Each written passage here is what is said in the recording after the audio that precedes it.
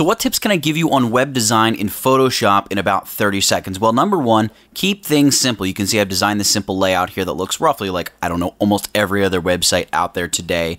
Keep things simple and design in Photoshop not with the thought that you're going to copy these graphics over to an HTML editor, but design keeping in mind what CSS can and can't create. CSS can create this text. Use web fonts, right? We can find the Google web fonts and place this type with HTML. We can place a background image with CSS. We can create these blocks of color with CSS. We can use an icon font down here for the social media icons.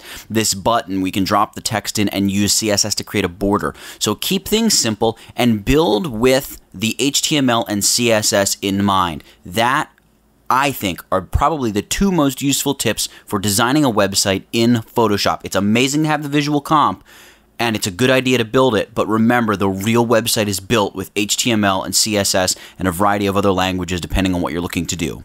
That's it. Get it? Got it? Good. Nathaniel Dodson, tutvid.com, and I'll catch you in the next one.